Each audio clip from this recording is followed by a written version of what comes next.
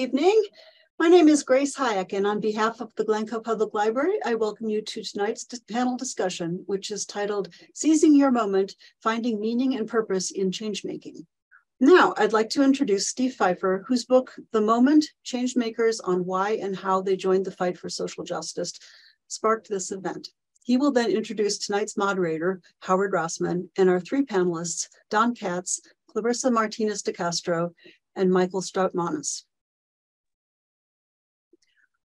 Steve Fiffer, who grew up in Glencoe, is a New York Times bestselling author of 20 books.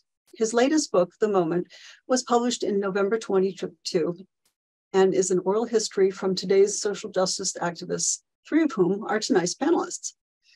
Steve recently collaborated with civil rights icon Dr. C.T. Vivian on his memoir, It's in the Action, Memories of a Nonviolent Warrior.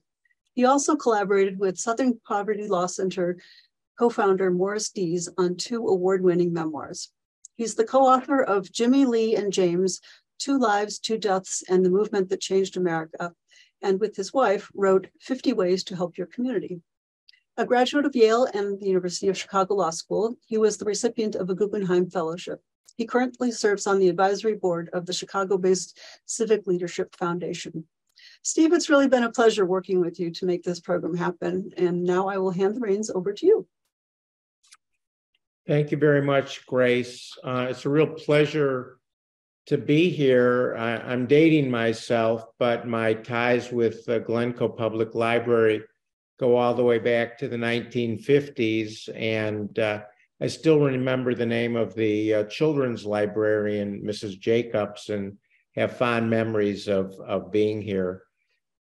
And I'm especially happy to be here with such a distinguished group of people, including two old friends from Glencoe who went on to great things after they got their library cards at the library. Don't know if that's a cause and effect, but they've really done terrific things. Don Katz, one of the Changemakers, who's featured in the book and you'll be meeting in just a little while, and Howard Rossman, my good friend, who will be moderating tonight. Through Howard's moderation and through Don and Clarissa and Mike, you'll be learning a little about the book, The Moment, and you'll be learning about their personal journeys that led for them to fight for social justice and why that fight is of such value, not just to them and the community, but to all of us. So before turning the reins over to Howard, I'm going to introduce each one of them to you. Start with Mike. Mike Strautmanis is a native Chicagoan, a graduate of the University of Illinois and the University of Illinois Law School. He's currently the Executive Vice President for External Affairs at the Obama Foundation. Prior to that, he was a counselor to President Obama and Chief of Staff to Presidential Advisor Valerie Jarrett. Clarissa Martinez De Castro is the Vice President of the Latino Vote Initiative at UnidosUS, which is the largest national Latino civil rights and advocacy organization in the U.S. There, she oversees efforts to advance an accurate understanding of Hispanic voters and their priorities, and to expand civic engagement by advancing a participation continuum that helps immigrants become citizens, citizens become voters, and the community overall become an active participant in policy debates. She also designed Rise Above, which is a pilot initiative to build a positive, accurate narrative of our changing America that fosters collaborative action. She's a naturalized U.S. citizen who was born and raised in Mexico. Now, Don Katz, a fellow South Schooler who went on from Glencoe to NYU, the London School of Economics, and then a really distinguished 20-year career as an award-winning journalist and author of several books, Globetrotter for Rolling Stone and other publications. Then in 1995, he had a great idea and founded Audible.com And since then, he's led this Newark-based company from that idea to becoming a global media serving tens of millions of listeners each day. Moreover, in my opinion, Audible's the foster child for good corporate citizenship and corporate responsibility. And Don, the force behind that, has been recognized as one of America's top 25 disruptive leaders for his work on behalf of urban transformation in Newark by Living Cities. I should note, as Grace pointed out, that there's an Audible version of The Moment, and Don actually reads his chapter in the Audible version, and he does a great job, which is no surprise. Finally, Howard Rossman, our moderator, is the founder and board president of the Civic Leadership Foundation, which is an educational nonprofit headquartered here in Chicago. CLF helps middle school students develop social emotional skills and use those skills to improve lives in their school and community. Prior to founding CLF, Howard spent his career in investment management and was the vice president of Mezro Financial Holdings and the founder of Mezro Advanced Strategies, Inc., which became one of the largest fund of hedge funds in the world. He's been a dear friend since Central School, and I'm delighted to turn the reins over to him to moderate. So take it away, Howard. Thanks, Steve. I had to find the unmute button. A wonderful thing to actually be able to gather everybody together here. And for those of you who have read the moment, you'll recognize the panelists as three exemplars of the amazing stories that are told in this book. And to that end, Steve, I'd like to start with you, if I could, and just, so could you tell us a little bit about why you decided to write this book, and especially why you decided it was important now? Sure. As Grace mentioned when saying a little about me, I had the honor a few years ago of beginning to work with the late Dr. C.T. Vivian on his memoir. I'd come across Dr. Vivian while doing research for my 2015 book, Jimmy Lee and James, which was focused on the struggle for a Voting Rights Act centered in Selma and other cities in Alabama. And he was integral to that movement. And we became phone friends based on our conversations while I was doing that research. And that led to our collaborating on his memoir about his 70 years as a social justice activist, many of which were spent at the side of Dr. Martin Luther King. And he wanted to call that book, and his family was insistent after his passing that we call that book It's in the Action, because that was his mantra. And after he passed away, his daughter Denise sent me a copy of one of the sermons that Dr. Vivian had given, and in the margins, he had written several times, "It's in the action, it's in the action."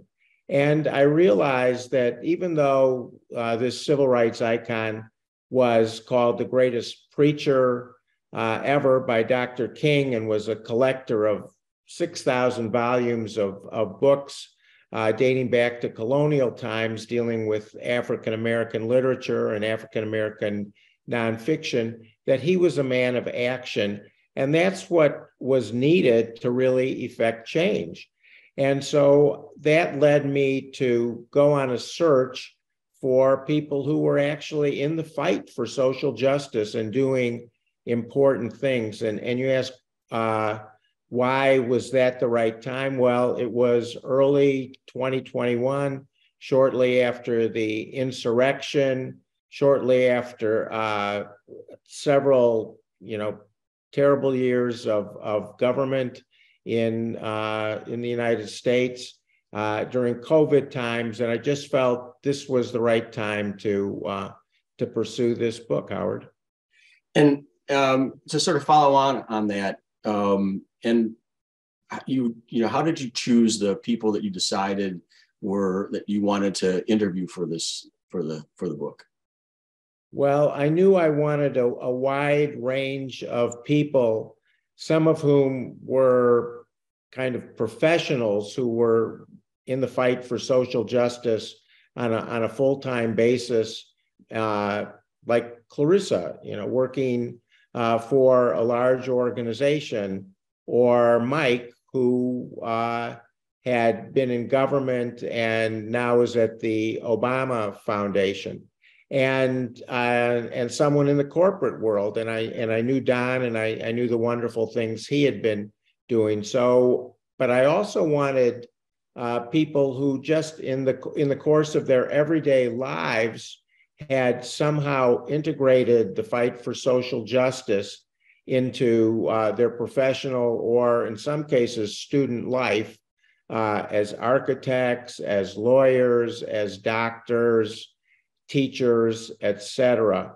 And I wanted a wide range of people in terms of their backgrounds, their ages, their ethnicities, and so forth. And so that set me off on a search through, you know, just using my journalistic instincts to try and find the right people for the book. I was fortunate enough to know Mike, to know Don, gotten to know Clarissa, which has been a pleasure, and just go out searching people. So that led me to people like the youngest person in the book, Carolyn Considine, who's a senior now in high school, but 2 or 3 years ago, after the murder of George Floyd, was moved to do something in her school and started using art and the creation of murals to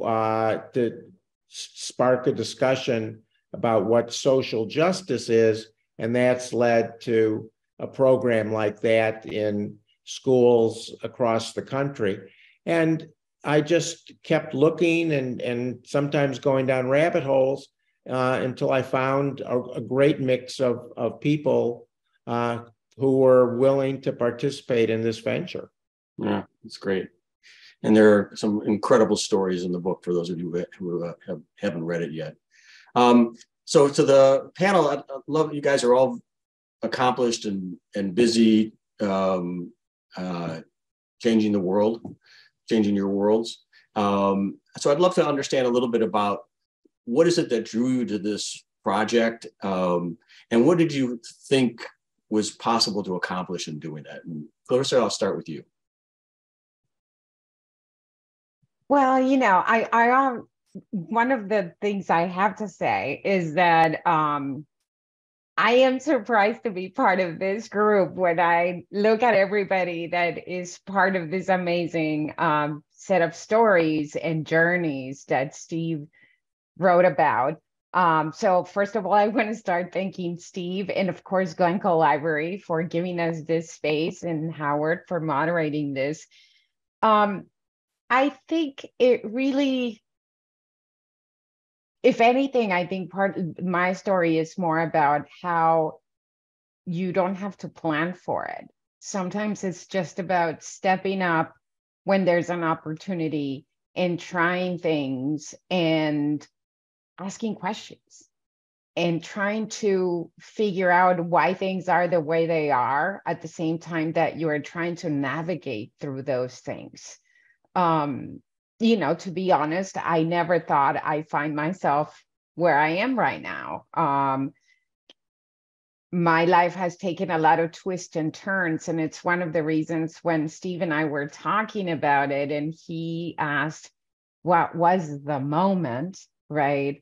I said, in my case, the moment was a long one, and it was more the result of a lot of different experiences that eventually take you in a particular way.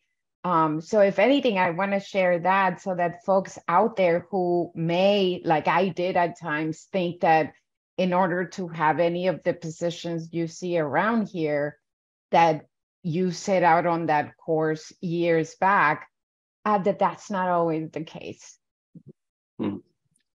It's interesting. I'm going to ask you in a minute about some of one of the lines you wrote. You shared in that book about being an accidental advocate.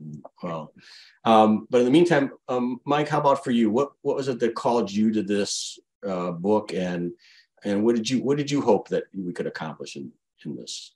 Well, thanks for having me. I'm in Oak Park, which is a little bit on the other side of the city from Glencoe, but close enough.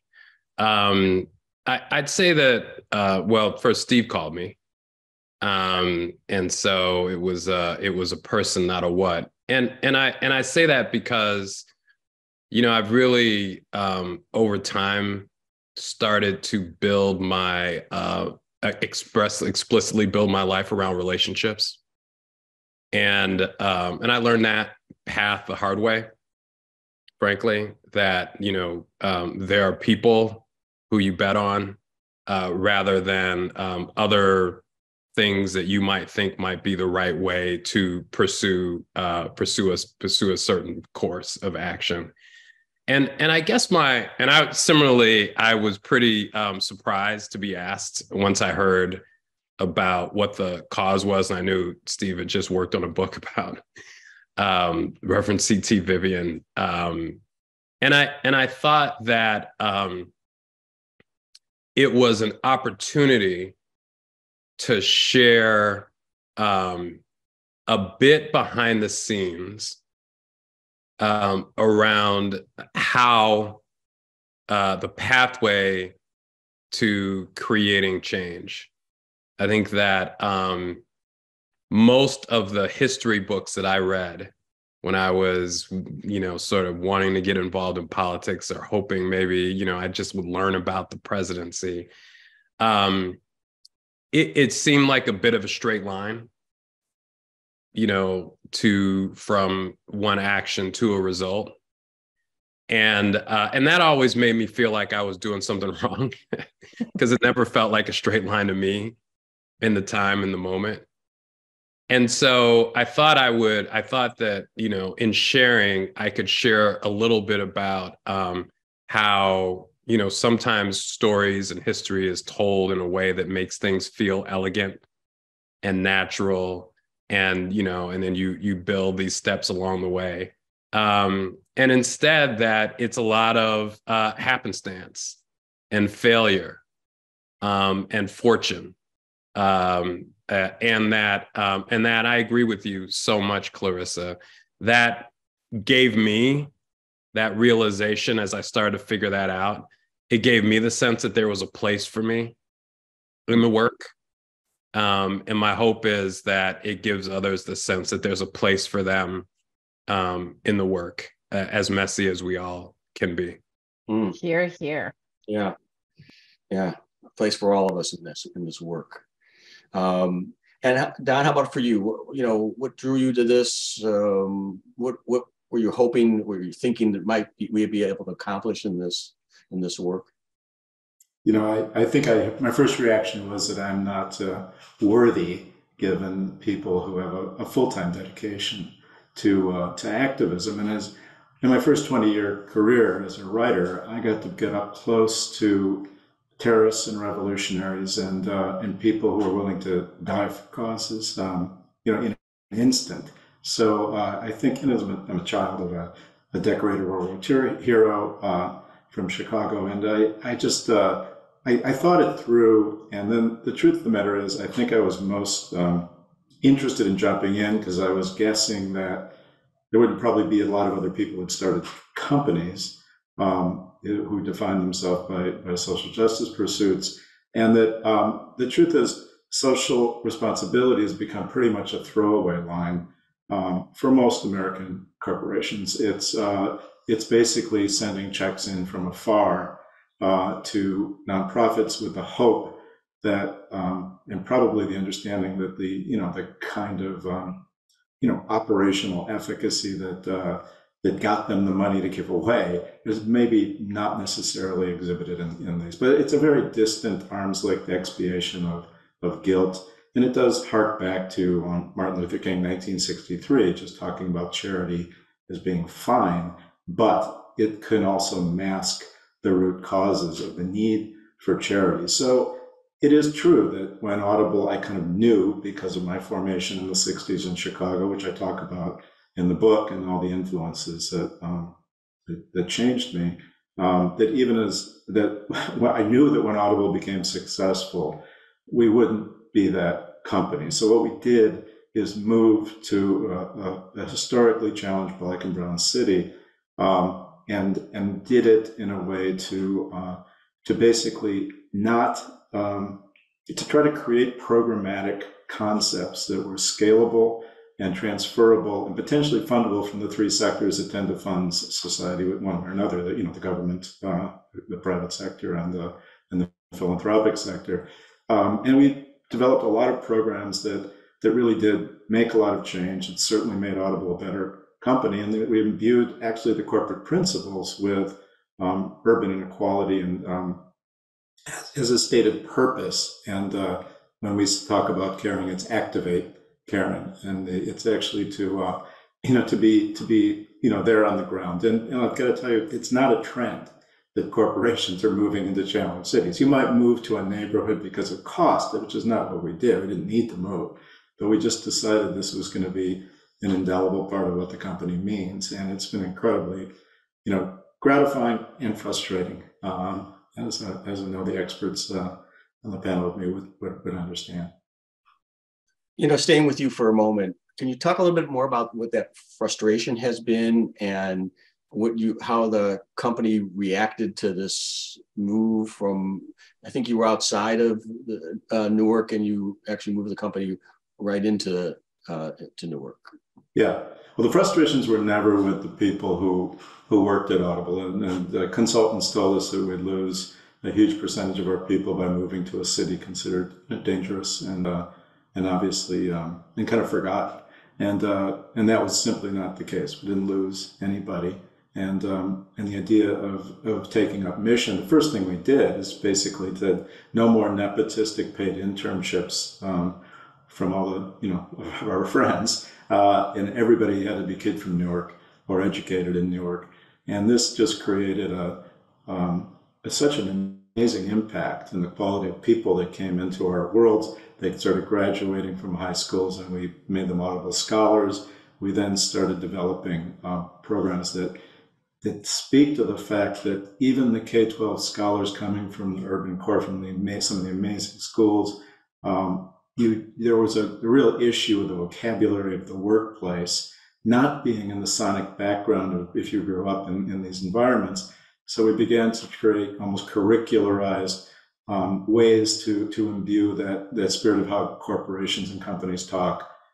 So that would be, just an example. We decided to try to employ the least employable people on paper in the city, which is usually people without degrees. So we ended up having people come into tech jobs who were previously without homes, just out of prison, and other kind of backgrounds, and it just raised the culture in really profound ways. And so everything we kind of did was designed to basically be at sort of root cause levels and scalable.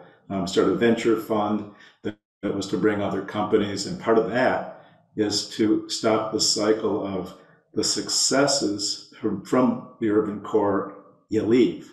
And that robs the cities of the intellectual capital that they need to stop some of the generational things that are unconscionable. So basically, the idea was to draw the talent back, and that was quite successful. When COVID hit, we started Newark Working Kitchens as a crisis response startup, and it was because the liberal go-to move is the food pantry.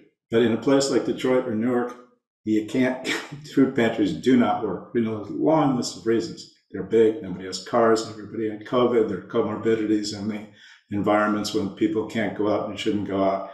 So we basically just went to 37 local restaurants, which were very much where the working poor were, at risk during COVID, and basically said, we're going to buy 200 meals a day for from $10 a piece, and our trucks that we aren't using, we're going to deliver them to people who shouldn't go out and can't go out, and it retained hundreds and hundreds of jobs of people, from New York. So it's just the kind of stuff that not everything has certainly worked, but we've tried, to do. I mean, we pay our employees $500 a month after taxes for rent deferral if they move to New York, and the data shows that it creates a flywheel of economic investment and return that has exponents on the return side, including employment. So it's not dying for a cause, and it's not full-time activism, which is why I was kind of a little bit reticent at first. But when I sort of saw how Steve drew out the story,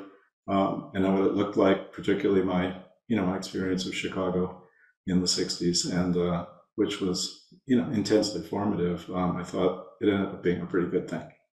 And it has to inspire other people who run companies to sort of say, what can I do that's just more than giving $1 away? So I think that's an incredible action. Clarissa, turning to you for a moment, you mentioned, as I said, that in your story that for you, you sort of came on this social activism accidentally. You said, and became an accidental advocate, which, by the way, I love that frame. I love that phrase. Can you tell us a little bit about how that accident occurred and how you recognized those choices that you were making along the way? Sure. I mean, the interesting thing is that, and I love how Michael was talking about that, there's an elegant way in which stories get written, and it seems linear or like there's a progression. And in some ways, if you do that with the different experiences I've had, you could say, it seems like a progression of things. But the reality is that I am not a planner. I mean, those folks who know what they want to be when they grow up and they set on that path to pursue it, I so admire that, because I am not that. What I mean accidental is, so if you think about, a teenager, undocumented, coming to a new country, a new language, a new society, and just trying to navigate that. And then, when I finally got the opportunity to go to college, I was a microbiology major. Something I changed it like 3 times, right? I have to say that since being in Mexico, I do remember my mom and my dad, who didn't finish high school, would still, sit around the table talking about what was happening with the politics in Mexico and corruption and all of that. So that certainly stays with you. And once I realized that, unfortunately, I realized it only after I had made it through organic chemistry, that probably microbiology was not going to be the thing that rocked my world. At that point, I just decided to try things that came along the way, and sometimes, many a times, nudged by people around me who knew better than I did, since I didn't really know how things worked. And so accidental in particular also has to do with being very lucky about being at the right place, near the right people who didn't have to care or didn't have to intervene, but they did.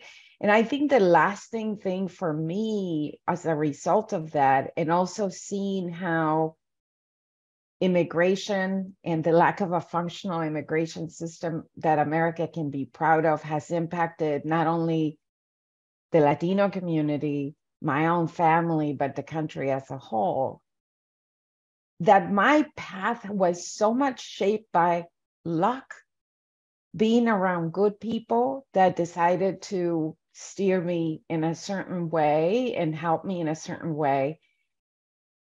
And it really made me realize that it is tragic that luck would be such a huge determinant of what happens in your life, and that shouldn't be the case, that there are so many people out there that are so deserving, that have such immense potential.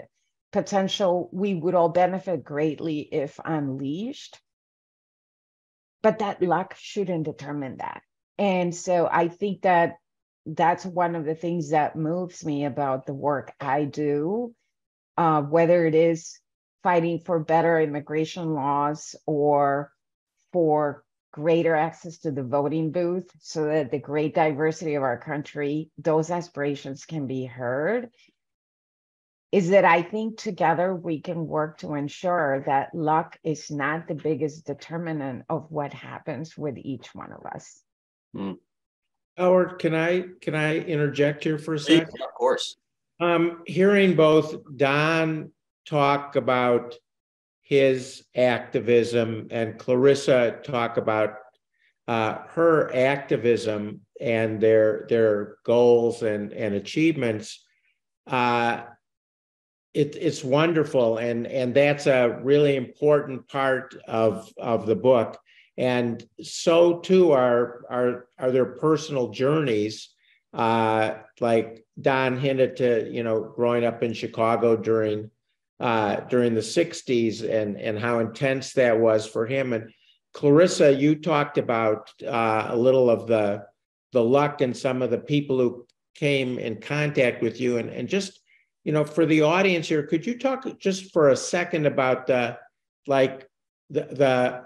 your choice between going into ROTC or gym class, and then the mentors that you had in ROTC of all places that figure into that kind of lucky narrative?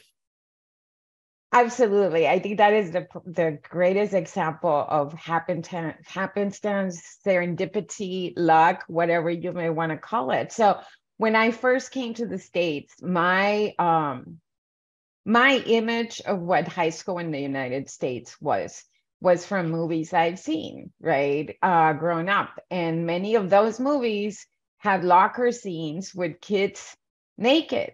And I was not going to do that. That was not my thing, right? I'm like, I am not going to get naked in school. I didn't even wear shorts. I was like really shy. So when I went to register, there were students staffing registration. The high school I went to in East LA is giganormous. So there were students volunteering with the registration process. Anyway, so I get there, and school is also completely different from what I'd been in Mexico. So they tell me I need to sign up for these classes, and PE, physical education, is a requirement. So I need to sign up for that. And I said, no, thanks. I don't want that. Something else. And they said, well, there's this other class, ROTC, which also fulfills that requirement. And I said, what's ROTC? And the students were like, I don't know. And I said, okay, I'll take it. But the great lucky thing is that the two Army sergeants that were running the ROTC program found themselves, I don't know how we ended up there. I didn't ask the other students who were also immigrants like me and didn't speak English, if they ended up there the same way I did. But the sergeants found themselves with a handful of students who didn't speak English, and they took it upon themselves to tutor us. We would stay after class. Anybody who's done our ROTC knows that you practice before school, during lunch, and after class. So we would stay after classes were done, and they would tutor us in English. And because in ROTC, you also have to learn map reading and do presentations, and we were working very closely. It was a very tight-knit family. They pushed me really hard, and it is thanks to them that my English got better a lot faster, and I started speaking it a lot faster. So if my life had taken just the slightest different of a turn, I would be in the military right now. Well, I think and I could still be an advocate in the military. That's another thing. You don't need to be working for a civil rights organization to be an advocate or fight for social justice. You can do it from business and from a number of other chairs. That's great. You never know where that opportunity or that inspiration will come from. I think that's one of the purposes, and Stephen, you writing the book is creating that opportunity for inspiration. So Mike, could you tell us a little bit about your story and what is it that, what were those sort of defining moments that helped you sort of realize what it is that you wanted to do? Yeah, I do. It really does resonate that, you see an unfairness. And I think the interesting thing for me is that as I grew up, I saw people with just as much or more talent, just as much more work ethic. And I saw my mother and other people take these extraordinary efforts to give me opportunity and to change my circumstances. And it just struck me as unfair. And then one of the interesting things that has happened over the years is, as I spent a lot of time in more, I'd say, elite circles, I meet a bunch of people who really in their heart believe that they're in a meritocracy and that everything that they achieved is because of their own skill and greatness. And that gap between what my lived experience has been and the world that I think people want to see themselves is because I want to see myself as having achieved, earned everything that I have. But I've just seen the unfairness and the lack of opportunity that's structural. And so it's really those experiences that spurred me on first, I think, to really understand it, because it was confusing to me. It didn't fit with what I was taught about, the American dream, what I had seen in different settings and environments as I participated. So I was trying to figure out what was going on, why the structures were the way they were. And so that led me to law school.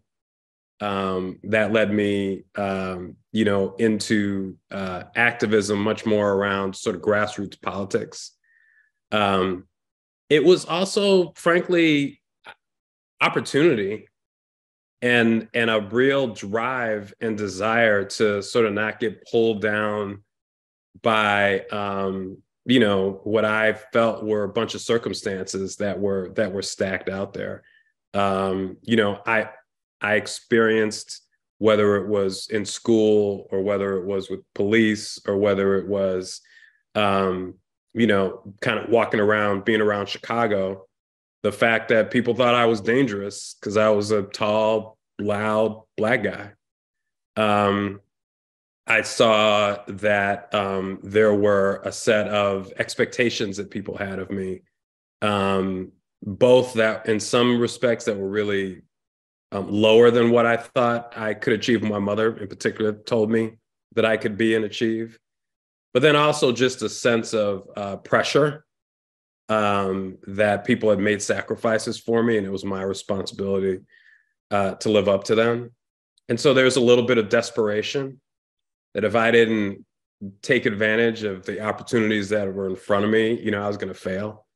I was going to, be poor, that I was going to have to do the kinds of jobs that I saw, my grandparents doing or my parents or aunts and uncles doing, filled with a lot of, being insulted, being disrespected, not able to live up to their own potential.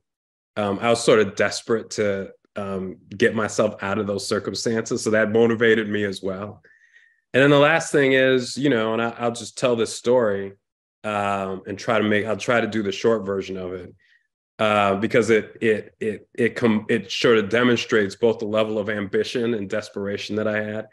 and good fortune, and how much mentors, Clarissa, can do for you. So I started working as a bike messenger in college, mostly because it was the job that I found that could give me the most cash. Primarily because I was dating someone who now is my wife, and I was trying to impress her all the time, and just terrible at money anyway. So I was spending it as soon as I could get it.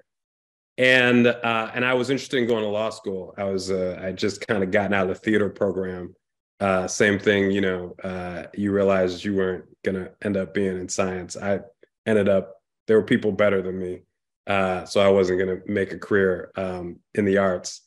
And so I found that tucked my way into a job at a law firm as a messenger, and found out that there were these law students who were getting paid the same amount as a first-year lawyer for the summer, which was more money than I could ever even contemplate getting. Decided I needed to get a job at one of these law firms the next summer. Found some poor woman at head of a HR firm who made the mistake of giving me her card when I showed up to deliver packages. And I called her every month for 13 months looking for a job the next summer. After a while, she would never call me back. She would never answer my call. I'd just leave voicemail messages saying, hey, I was just checking in, looking for this role. And in the middle of the next summer, while I was selling clothes at Structure, which used to be, we're all of the age, there was like Limited Express and Structure on Michigan Avenue. I was selling clothes on Michigan Avenue. Another job that gave me a lot of cash because I get paid on commission. And I got a call saying that I could come in and work as a project assistant in this law firm for a month and a half for the rest of the summer.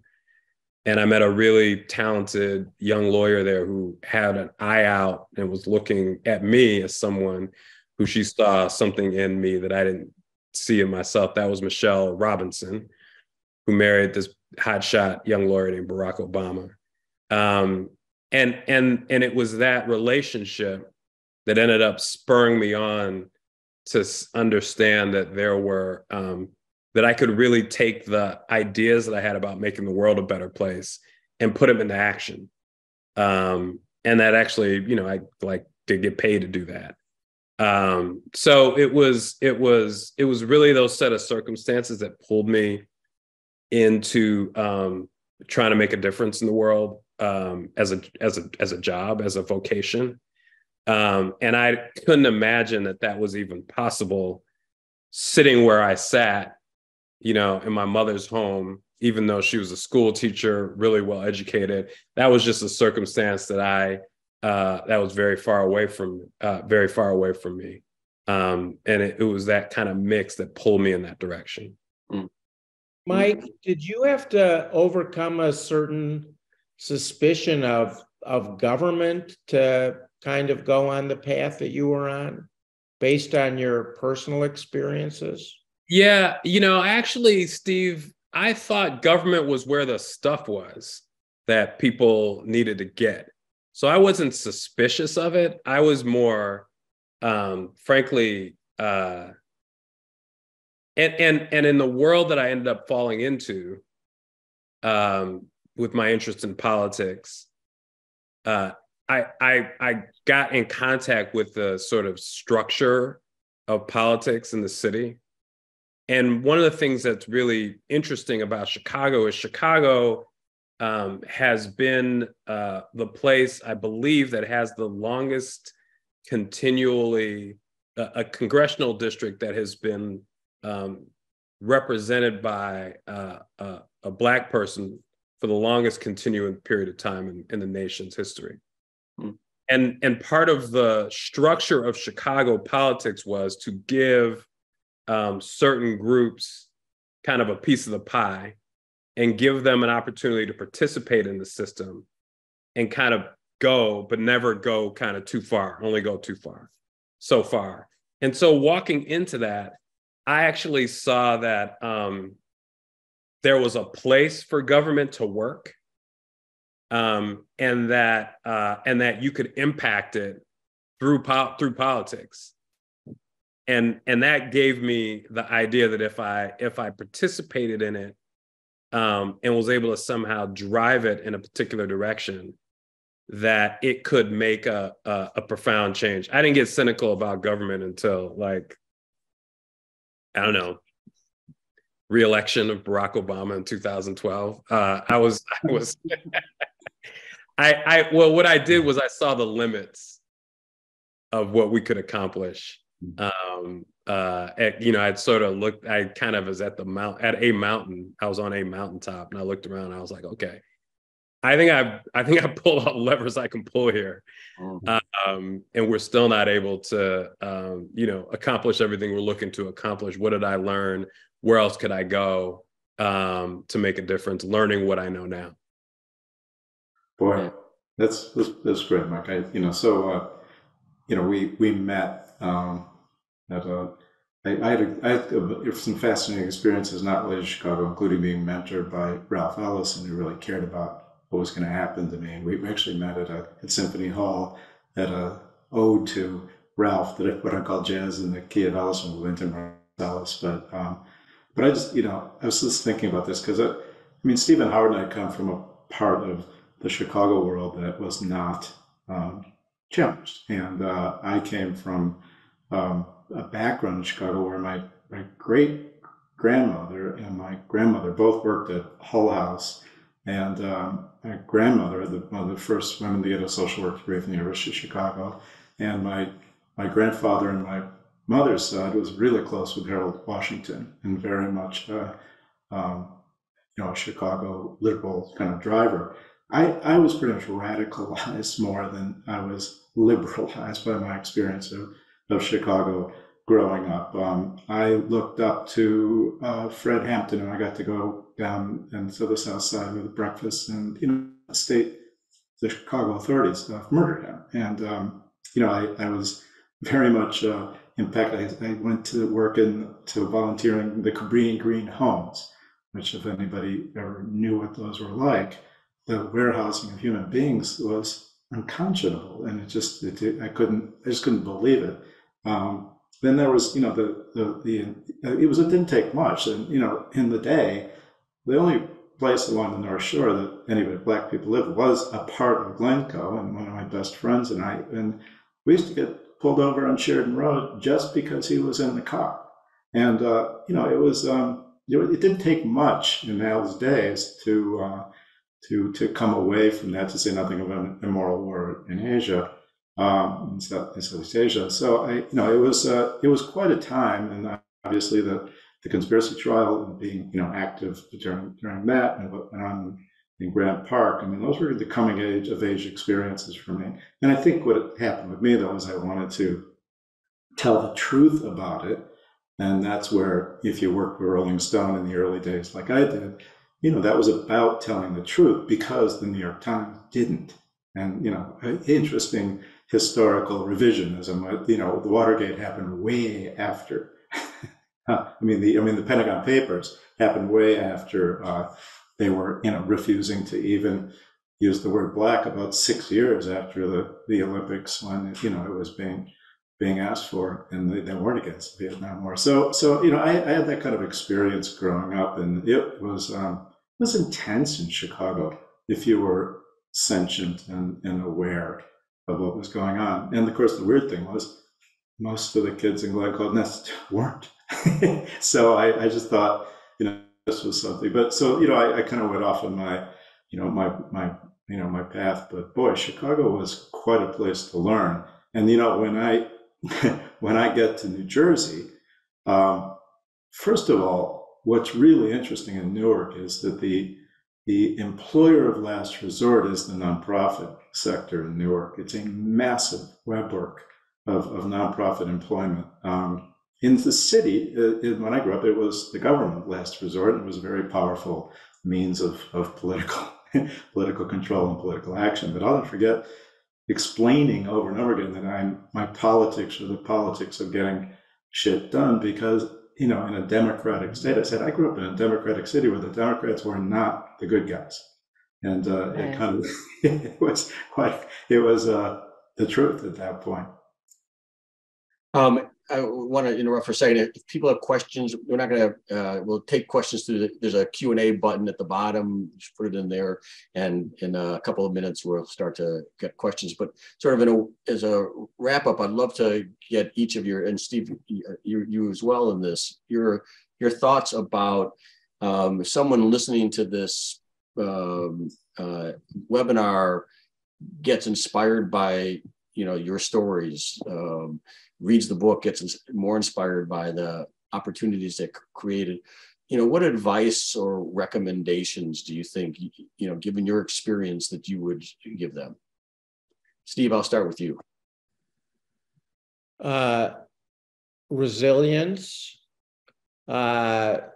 patience, and most of all, I would say using whatever skills you have to try and work in, at least initially, in a sphere where those skills can be utilized, and finding others with the skills that you might not possess to help you effect change. And I think, we titled this program Finding Meaning and Purpose. And I just want to reemphasize the fact that that when you embark on journeys like, the three other folks up on the screen have embarked upon, that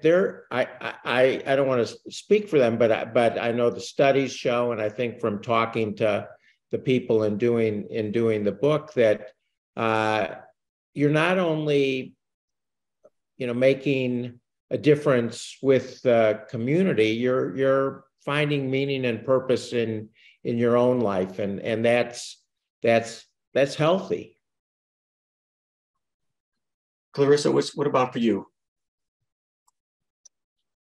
What advice would you give, somebody who's just sort of got inspired, but thinking about what the next step might be? I would say, just hearing the stories here, let alone all the stories in the book, that I hope people, what they take away is that there's no predetermined path. It's not supposed to look a certain way. You are not supposed to be a certain kind of person. It's just, like, to use that trite phrase, see something, say something. And in my case, the most important thing, do something.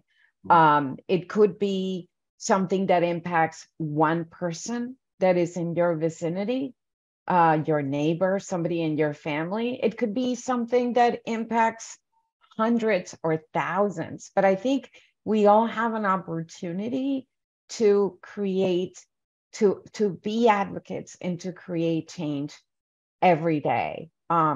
It can be a tiring thing. And I think that Michael alluded to this, is that the people you are in community with, that are around you and support you, or are in the trenches with you doing this work or doing what you set out to do, are the folks that will be there when you need to be picked up, when you're feeling down, or when you need to offer that support to somebody else. And that community is incredible. I think for me, the motivation is because of all these original strangers I came across who helped me along the way. Part of the motivation is the need to pay it back and to pay it forward, so that it is absolutely true that you need to pull yourself up by your bootstraps,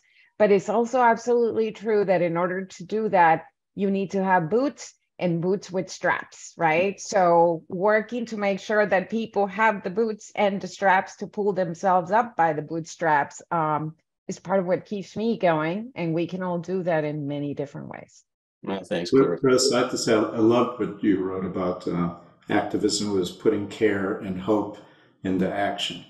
Because you didn't say it's putting rage into action. You know, you put it in a way that clearly speaks to your presence, and the fact that you've been you and I both have 27 years. Audible's 27 years since I started it, and I think that's you've been doing it too. But I was really kind of touched by that, because the truth of the matter is that if you go at high purpose experiences, you know, building a big company from an idea, or, you know, setting yourself up, it can be quite frustrating. I mean, it is, you know, you do have to fight through.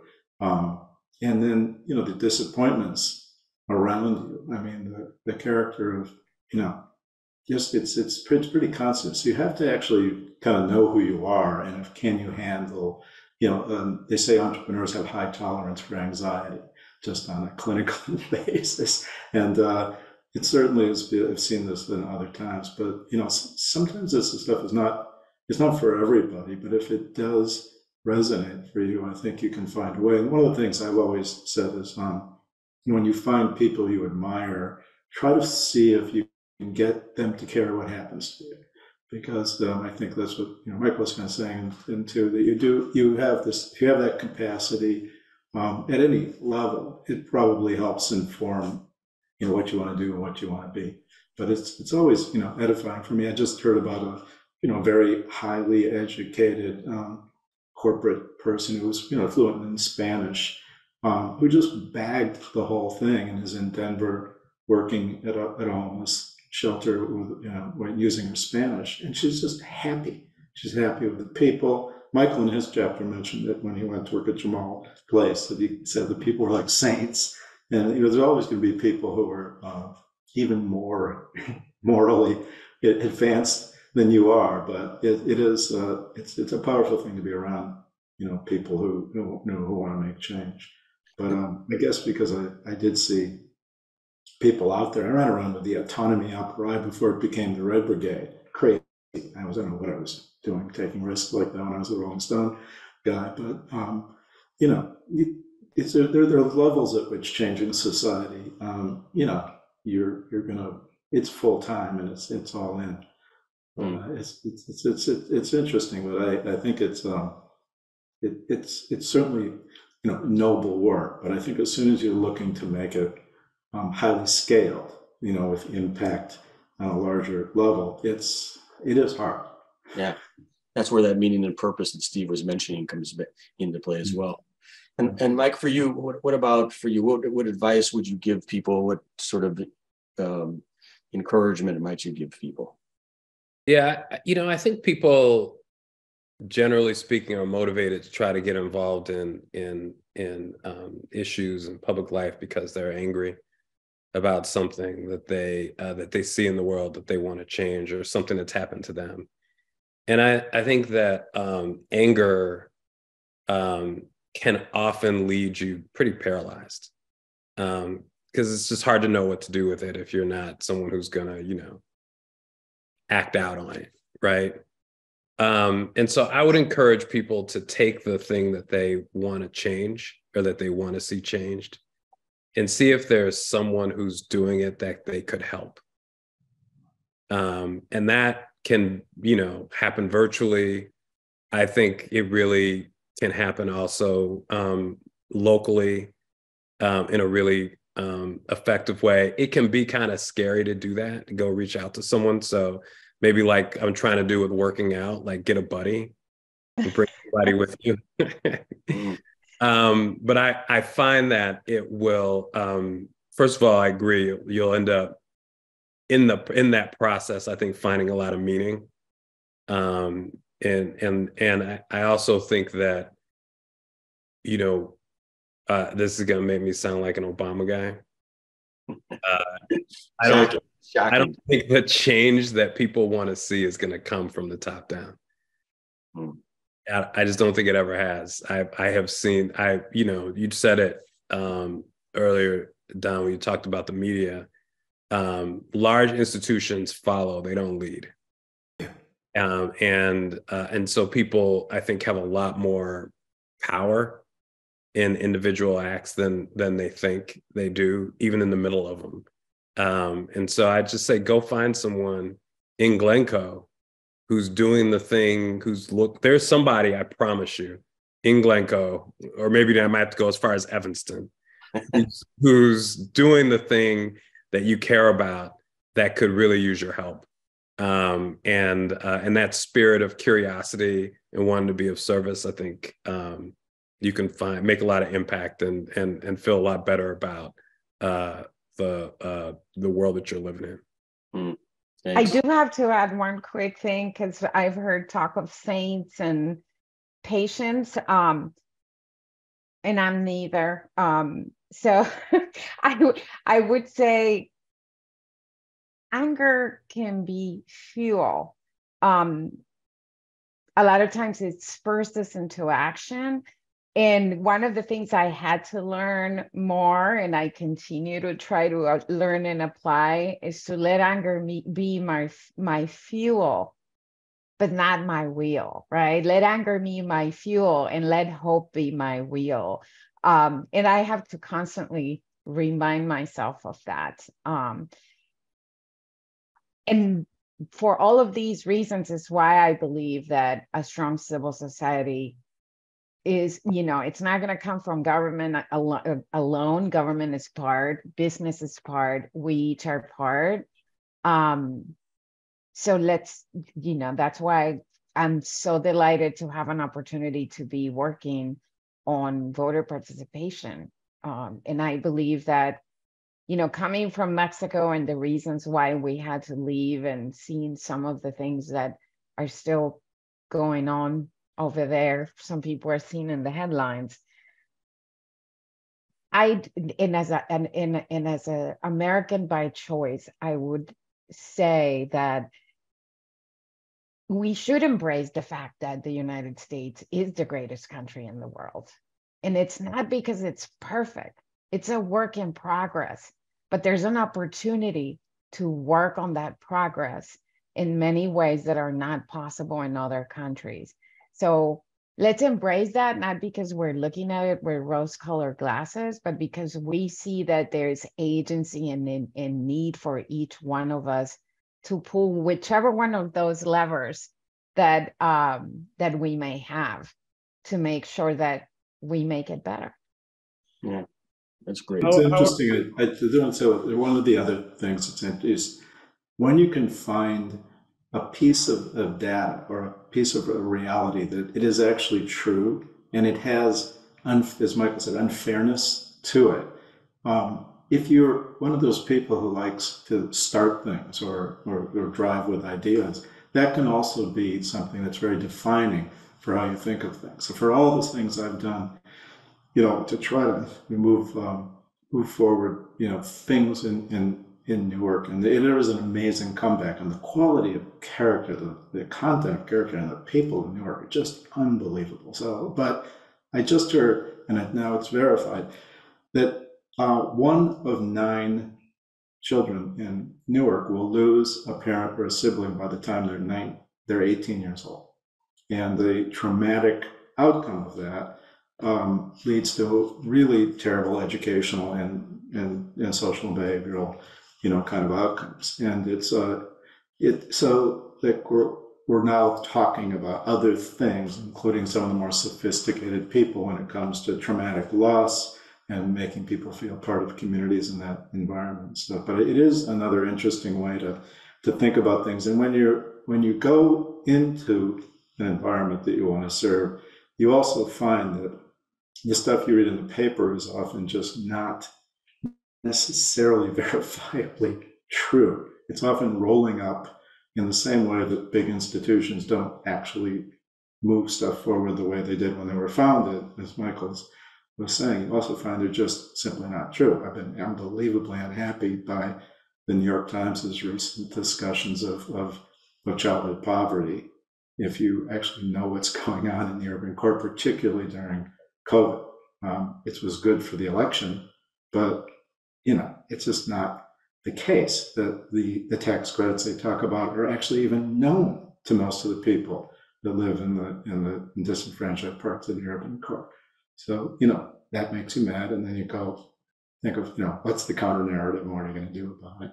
But I do think that you're right. It definitely is is anger, and it's also other things, trauma. My father died suddenly when I was 19, and there's a lot of studies that fatherlessness creates relatively driven kind of people, and I think even Michael's longtime boss and colleague has talked about this from his point of view. So there's a lot of motivations to it, but yeah, I do think some sort of rage, trauma, other things, it does push people into these kind of driven lives, but that can be positive for others if you're successful.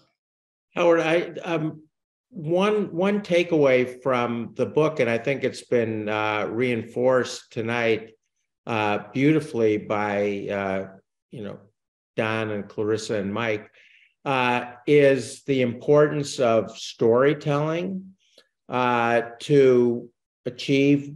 It's cathartic for a lot of people just to be able to unburden themselves with their own stories, but to make your point, to be persuasive, to effect change.